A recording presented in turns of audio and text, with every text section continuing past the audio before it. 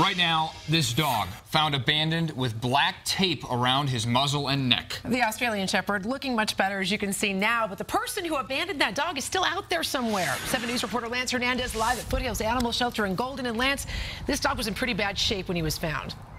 Teresa, the man who found the dog said its mouth was swollen and it was very thirsty. Police telling us that whoever taped up the dog used black electrical tape like this. They also say that dog was microchipped, so there's a good chance they'll be able to find the owner.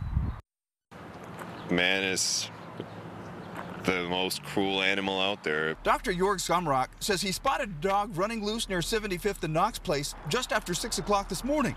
He noticed something shiny on its snout, then realized it was electrical tape. My first instinct was, okay, let's get that tape off. He said the Australian Shepherd's face was swollen and smelly, and that the dog was obviously dehydrated. So we got water for the dog, and he basically chucked down 2 tubs of water. I asked Westminster Police why someone would tape a dog's mouth shut. It could be someone just fashioned it as a makeshift kind of harness muzzle.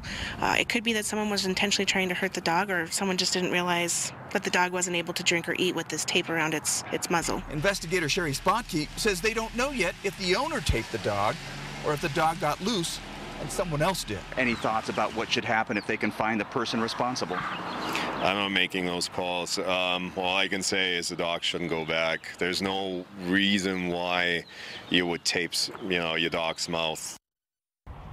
Now, police say it's possible that charges could be filed in this case, but they won't know what until they get to the bottom of what happened. That dog, 8 years old, now being cared for here at the Foothills Animal Shelter in Golden. Authorities here say it is not for adoption. Reporting live in Golden, Lance Hernandez, 7 News.